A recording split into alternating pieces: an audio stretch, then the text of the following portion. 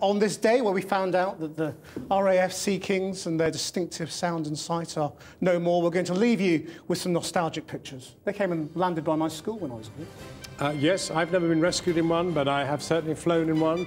I've flown in a Sea King, and they're, 40 years on. 40 years old, they're wonderful old things, and the new ones are going to be built in Yeovil, so, I mean, you know, there's a plus plus. There we go. That's it. Channel 4 News. Good evening.